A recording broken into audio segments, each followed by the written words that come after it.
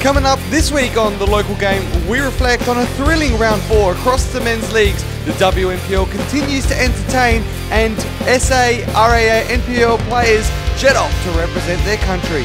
Plus later in the show I'll head down to the Flinders United's home base to chat with Lexie Denton after their great win over NTC. Plus a whole lot more to come on this jam-packed episode of The Local Game. Welcome to The Local Game for episode 6 here on Channel 44 and also on Keko Media YouTube page. And thank you for joining us once again for another week of exciting football in The Local Game. And what some of the results that we experienced on the weekend were some exciting football. So we're looking forward to breaking it all down today. And to do so is a man who has commentated more games than I was able to watch on YouTube this weekend. It is Seb O'Neill, mate. Great to have you on board. Thank you, Johnny. Yes, I've gotten around this past weekend. It was a lot of great football to watch on the weekend. Looking at the highlights now, some thrilling results, especially in the Go Sunny Solar WNPL and also the RAA NPL SA. Yeah, absolutely. For me, plenty of goals to look over weekend. Had a 6-2, a 4-0, 1-0 and a 2-0 from memory. And again, a couple across the league. That Friday night game between Raiders and South Adelaide, which we'll go through in a little bit. It was pretty exciting to see. It was exciting to see. We'll talk about all that later on, but all eyes were on the NPL and WNPL this weekend because there was no A-League football on the weekend, or there was A-League women, but A-League men was on hiatus due to the international break, which saw some of our RAA NPL SA men's players representing their country as well. We'll go into our hot topics now with... Well, let's look back at Jared Clark playing for Vanuatu. A pretty great achievement to get another cap under his belt in a friendly there against Guinea. Yeah, great player. They played a part of the FIFA series, which is a new initiative from FIFA to get smaller countries playing against bigger countries in friendlies across the world. So play them in Saudi Arabia, play against Guinea. Unfortunately lost 6-0, but Jared did start and from the looks of it had a half-decent game, but yeah, again, just a great experience to play against a side like Guinea, a big African country for Vanuatu. Yep, it is. It's great to see that we're starting to get more international players here. We've got Maka Lialafa, who also is from, he's down at Northern Demons this year. He was with Jared Clark last year, but he's one of them, and then got some Vanuatu. But we've also got 2 Afghanistan players as well who were selected for Afghanistan in just the upcoming qualifiers.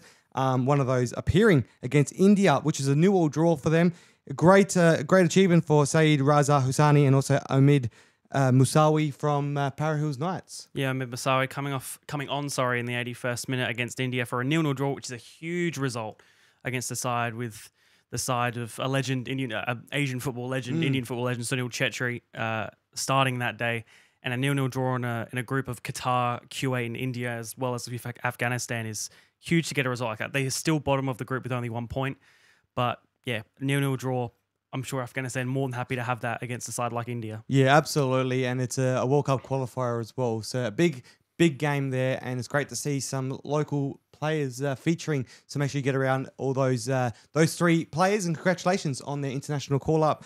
I hope to see more appearances for the 3 of them from Para Hills Knights and also FK Belgrade. But also another topic as well. Fabian Barbiero, we know he is a great player, almost about to be 40 years old, but just cracked into the top 5 most games played for Metro Stars, cracking over 268 games. Yeah, man, almost twice my age, I think. Yeah, a legend, absolute legend of the game, whether it's been at NPL level or A-League level. Great achievement to be getting to that amount of games and slowly catching up on Dan Dooley, but might have to have another season or 2 in him. And I think he definitely does have another season or 2 in him as well. Yeah, he does. I might even see Dan Godley jump back into Metro Stars. So I feel like there's a bit of competitiveness there amongst them. So he might even jump back in now he's got the gloves back on. Who knows? But yeah, well, that was a great achievement for him, and I think he could easily crack into the top 3 by the end of the season, by the way it's looking. Good luck to him as well. And let's go into the RAA NPL SA results for round 4. Can't believe we're at round 4 already. This year is just flying by. I remember it wasn't long ago I was saying, where's the football? I want it back. Yeah, and there was no excuse not to watch this weekend, as I said, with no A-League men's football, international football. Had no excuse to be watching any NPL or WNPL football. And plenty of great games to watch. Yeah, well, we talk about thrillers as well. They've been involved in 3 now. 1 earlier on in the season, 1 in the Cup. That is Raiders. They're a team to watch this year. I think they're going to do very well. But against South Adelaide at home, a great game. And Stefan Mateo is really just shining this year, isn't he? He's just a very good pickup up Lado. Yeah, great signing from Adelaide Croatia Raiders, from Modbury Jets in Stefan Mateo. Had a great finish earlier on in the match to set up what was quite an amazing game against South Adelaide, who since they've had JJ Rideout come back, had a bit of a resurgence, in fact. But again, that thriller, it's a shame we had so many games on the Friday night that we couldn't really watch them all at once. Yeah.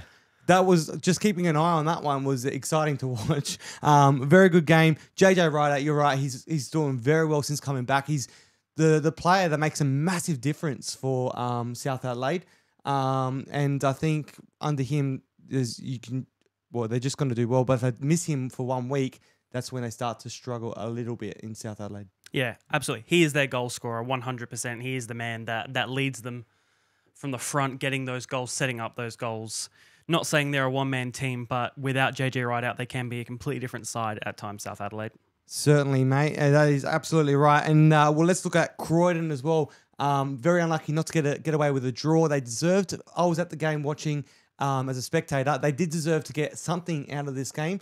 They had their chances as well, but LA United, a strong team this weekend. They brought in, with the international break, they brought in a lot of the players that don't get played as much in their senior side in the A-League. So we saw, I reckon the starting 11 was pretty much an A-League side that was coming up against Croydon FC at home. Yeah, pretty much surprised they didn't bring back Craig Goodwin from Saudi Arabia to play a game in the NPL. But yeah, super strong side. Great strikes from Musa Toure and Johnny Keko. Again, two of those players who should be and are involved regularly in the A-League matchday squad.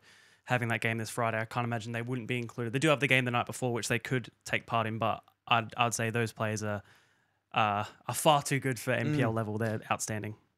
Well, it was great to see it, and I feel for Travis Dodd's side. They had their chances. They just couldn't capitalise on some of them. It's a bit of a shame that they couldn't get there, but they've got some really shining lights in that squad, which I'm looking forward to seeing how they progress as the season goes on. And also, lastly, Olympic, who have been the one that was going to be has been picked to be the struggling side out of all the league heading into the season.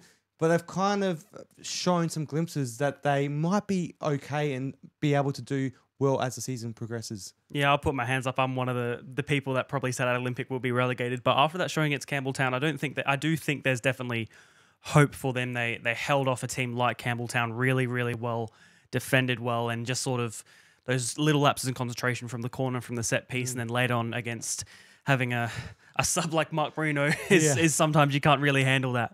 But yeah, again, but also a good win for Campbelltown.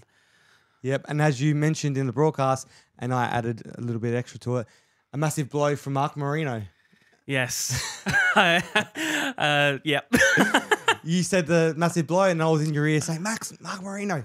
Yeah, I think Antonio said something along the lines of Johnny will be somewhere. He was right next to us. I was right next to you. Right next to us. But what a great a night out at Olympic once again. Always love a good night game there, and the smell is just irresistible, isn't it? Oh. Yeah, it's hard to concentrate sometimes when you've got that, especially when the scaffold's in front of the barbecue and you've just got it constantly wafting past you and in front of you. It can be enticing at times. It is very, very enticing. But that is local football. We're going to discuss the state leagues very, very soon. So don't go anywhere. We'll be back right here on The Local Game.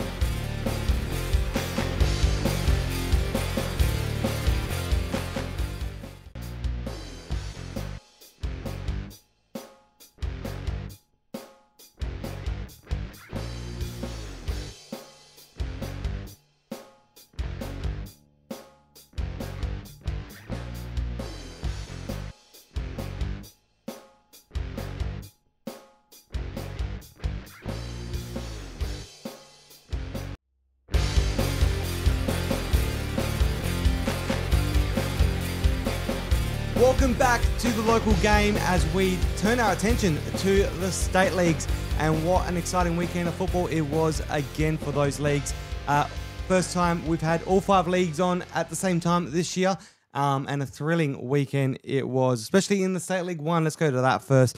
Fulham United, a team that have come out of nowhere. Only Alessio had them on his radar. But I think there was a little bit of a radar getting set off when Robbie moved there. But I don't think anyone was expecting them to have a great start as they have. And the only other team that was looking to be a very good front runner this year was Blue Eagles, and they managed to beat them on the weekend. Yeah, it's quite incredible. I didn't actually have Blue Eagles as one of my promotion contenders from memory, but the strike force of Ricardo da Silva and Dante Cacciavellani has been borderline unstoppable, except for this past weekend where they lost to Fulham, perhaps surprisingly. But as you said, great for Fulham to get some points on the board, and unfortunate for Blue Eagles' run to sort of come to an end for now. But I'm sure they'll regroup within the next couple of weeks. Well, Christian Borghetto getting that the double to seal the win against them. We say Ricardo da Silva is that silver lining for any club that gets him in the last couple of years. He's helped Raiders get up and also West Adelaide get promotion. So Blue Eagles are on track to get there, but Fulham United are just in the way at the moment, and they're looking to do very well with themselves. I think Dan Godley didn't mention that they want to be on the not the targets, but it looks like they're starting to put that on themselves now. Yeah, quite a young team, except of course minus Dan Godley. But the average age is 32 with him in this one. But yeah, just Fulham so far doing a great job in State League 1, and I reckon they'll be in finals at their current rate this season. Absolutely, and their current goalkeeper as well, with because Godley is their goalkeeping coach as well, so he's doing a very good job there. The other goalkeeper, so they're doing well. They've got very good and safe hands. No matter who's in goals each week for Fulham United. And we'll also move on to the second game as well that was that caught our eyes. Vipers getting their first point this season as well. A 2-2 draw against Cumberland at their home ground, which is Apex Football Stadium. Yeah, just caught the end of it as I was arriving for the Olympic Campbelltown game, and it seemed to get quite interesting towards the end. It ended out a 2-2 draw. As you said, I think from memory, Vipers came from behind, if I'm not to be mistaken. And yeah, a great result for them. Another team that's probably been tipped to be going down in State League 2 this season, unfortunately for them. But especially a good side to get points against in Cumberland. Jacob Jones to get that equaliser in the 55th minute. So well done to them. It was a great result for them. Hopefully they can turn things around at the moment. They're in the bottom two. But State League 2 as well. Cove and Uni continue their winning streak, doing very well in the State League 2 at the moment. 4 from 4 for the two of them. Yeah, Uni is, again, another story of a team that's been there and thereabouts in the State League 2 promotion spots. The past season was promoted I can't remember if it was last season or the year before, and was a part of that State League season.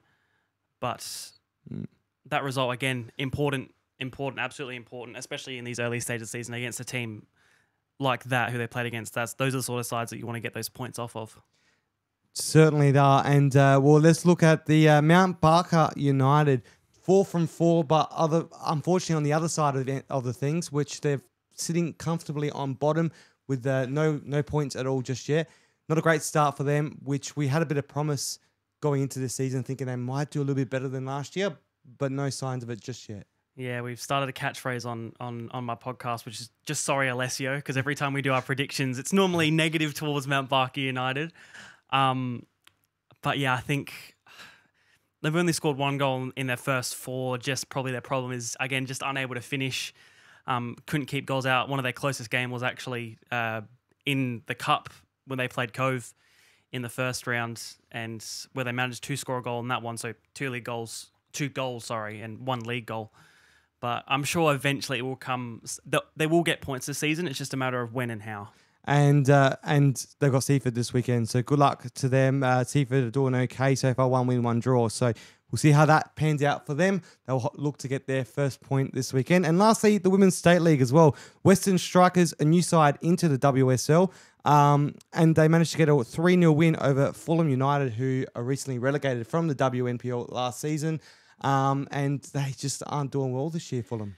No, I would say they lost quite a few key players last season, of course, after finishing bottom of the WNPL and getting relegated, like Angela Mills left their club. She was a big player for them. And I would say this year very much a rebuilding stage.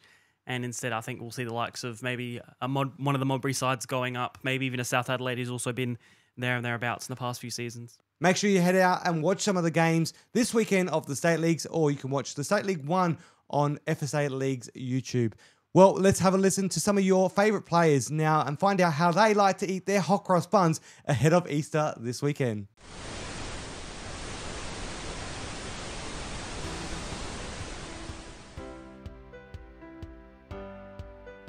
Without. Nah, with. 100% with. Too plain without. I'm a plain guy. Oh, chocolate, Johnny. Chocolate? Yeah. Chocolate. With. I like sultanas, I think. Yeah, they'll go, yeah, sultanas. You can't get a hot cross bun without sultanas. Oh, 100% with sultanas. Choc chips, yeah. Don't mind the choc chips, but I'm a real simple guy. Plain does it for me.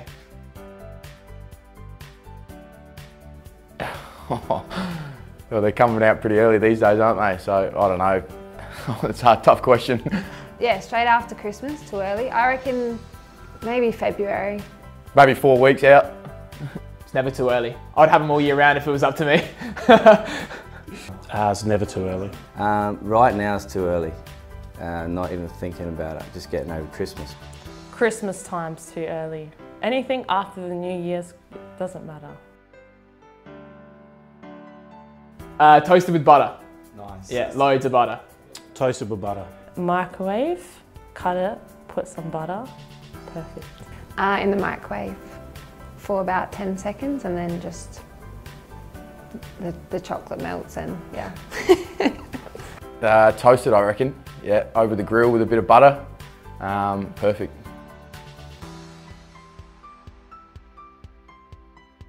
Well, that's how they like to eat their hot cross buns. How do you like to eat your hot cross buns? Well, I like mine chocolate and, actually I like them all. I can't choose. Anyway, let's go into my chat with Flinders United. I'm down here at Women's Memorial Playing Field. I'm here with Lexie Denton from Flinders United. Thanks for joining me, Lexie, and congratulations on the win on the weekend. Yeah, thanks for having me. It was a pretty good win. We fought hard for it, so yeah, pretty happy to come away with that. How did you guys feel, NTC coming off the season they had last year? How did you guys feel being able to get that important 3 points so early on in the season? Yeah, it was, we went into it knowing that it would be a tough game. They're a good side.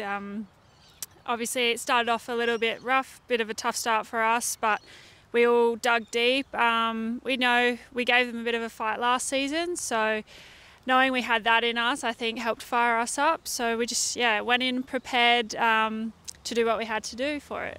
It's been, last year was a great season. How are you guys feeling coming into this year after the season you had and the way it ended off with being able to maintain your spot in the WNPL? We're feeling pretty good. Had a good pre-season, bit of a, lots of fitness, lots of work. So we've put in a lot to get to where we are. We know the work we had to do last season to get, secure our spot in that. So we're feeling good. The wins helped us, sort of give us a bit of momentum. Hopefully we can carry that on for a few weeks, but overall pretty good. Just recently as well, your club got nominated for the Club Changer Award for Club of the Year Metropolitan. How excited was that for yourself being part of the club and also as a player as well? Yeah, it was amazing. Such an honour to be nominated and, then win it. It just shows, all the hard work that's going into the club to make sure that, players and juniors and everyone have pathways and opportunities to push themselves and secure themselves. It's just great to see it recognised and, just on a, Australia-wide. It was amazing. Such an honour to be part of, yeah. Congratulations once again and good luck in we got this weekend off, but the following weekend, look forward to seeing you back out there. Yeah, great. Looking forward to going back out and carrying the momentum. So, yeah, thanks for having me. Thanks for the chat. Well, we're going to head to a very short break and we'll wrap things up on here. Don't go anywhere. It's the local game.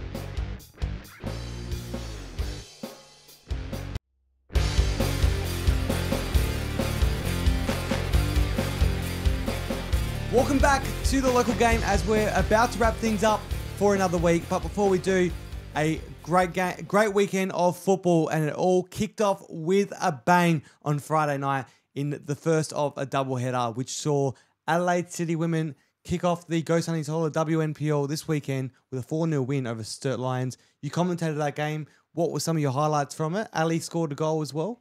Yep, was there with Haley. Yeah, great game against Sturt. Adelaide City definitely showing their class and a force to be reckoned with. I definitely reckon in the WNPL this season. But Sturt still definitely showing glimpses that they can compete at WNPL level. They in the first week, they only at half time, it was only 1-0 the way of Adelaide Comets, which was a very decent, and only conceded towards the end of that first match. And even this game, they had moments of attacking where they got forward and certainly presented themselves with chances that nearly worked out for them. Well, I've been made aware that any of the Go Sunnies All WNPL players that appears on my show go on to score a goal the following week. Nicole Blackett appeared on the show as an interview that weekend, scored a goal. Ali Atkins appeared on the show last week, scored a goal. So who's going to be on this week that's going to score a goal? We'll see what happens. We'll have to see if it continues on. But let's go on to the other game as well. A big win for Flinders United, 2-1 over NTC. That's fantastic for Flinders, trying to stay back into the Go Sunny Solar WNPL this season. A 2-1 win over NTC is fantastic. Huge, absolutely huge. Of course, NTC had that 1-0 win over Inter in round one. Of course, lost that grand final previously last season, but a huge result for Flinders United against NTC, who again look like a team that could be towards the top of the WNPL with the likes of Comets and City West, Inter. That was a great weekend of Go Sunny Solar WNPL action. Absolutely loved it. This weekend, there's no WNPL. There's a break for the WNPL and WSL Cup, which finally kicks off. 4 games this weekend, so make sure you can go head out and support them. Those 4 WSL clubs all vying out for a spot in the next round. We do have a few more teams that have already gone, 2 teams that have already been selected as a bye this week that will be in the next round. But now we find out who will make up that final 16. And well, let's go into this week of the round 5 of the RAA NPL. Some great fixtures. It is Easter this weekend, so there's a bit of a mixture on the fixtures as well, with 2 Thursday night games and also a 4 on the Saturday. So a lot of football. No game on a Friday. LA United will be playing Friday night football on Good Friday. But one we've got to check out there is Comets chasing that 5 win from 5 against FK Belgrade. So looking forward to seeing that one. That will end the round 5 fixtures. So could end on a bang. Absolutely. A bunch of very intriguing games this weekend, especially those 2 Thursday night games. A shame they're almost back-to-back at the exact same time, right next door to each other as well. We can run between the 2, get some chivaps, go back, get some chips, go back and get some chivaps. There you go. One gets boring, we can walk over, take all our kit over. Yep, half time, go get some chivaps at Croatia Raiders. Well, let's talk about quickly before we wrap things up. Our South Australian boys are doing great, representing us for the Olyroos. Well, we got Bovalina, who's made his debut in the semi-final for the Olyroos. They're having a successful run at the moment in the WAFF. The tournament over there, should this spark the question of should South Australia be hosting something like a youth international tournament maybe? Yeah, absolutely. We had a year or so ago where we had the under-17s play in Shepparton, and that was the tournament where you saw Nesteri Nkunda score about 1 billion goals against his opponents. And even tournaments like that, playing those at whether you play them at Jeps Cross or Martin, even at Hindmarsh. Well, you will need a few stadiums. So we've got the capabilities. So the World Cup, Women's World Cup showed that. Absolutely. And the training, you can use them for training too. And especially for those other teams to come here at a South Australia show we're about and be a great experience. I think it's great. We're producing a lot of young players at the moment. It's great to see a handful of those players coming from South Australian ranks.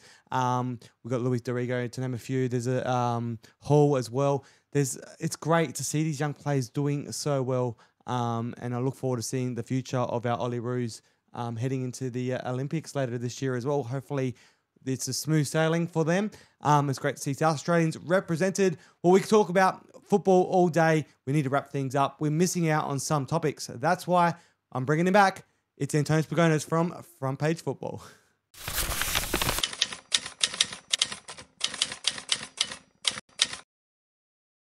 Johnny, we hate seeing players go down to long-term injuries, but it's always fantastic seeing them return. It was great to see Thomas Love play his first game of the season for FK Belgrade after a long-term injury against his former side Adelaide City, and it was also fantastic to see Adelaide United's Jay Barnett finally get back on the field after nearly a year off. Oh, and I'm not done just yet, Johnny. How great was it to see local South Australian boy Cassini Yengi open his scoring account with the Socceroos? And of course, who was there to assist it other than Craig Goodwin? And Craig Goodwin himself couldn't stay away from the score sheet, scoring 2 goals in an imposing win over Lebanon. Well, thanks again, Antonis. As you know, you can get the articles every week on frontpagefootball.net, so make sure you check those out. Great articles, great topics. Mate, thank you for joining me, Seb. That is it for this week. Yes, unfortunately, but it was great to be here. Great to spend the time with you, as it is always, Johnny. Oh, well, that's I'm paid you to say that, but thank you, mate. Well, thank you. Have a great weekend. Head out to your football. Enjoy your Easter with your family, and we will see you next week for more action here on The Local Game.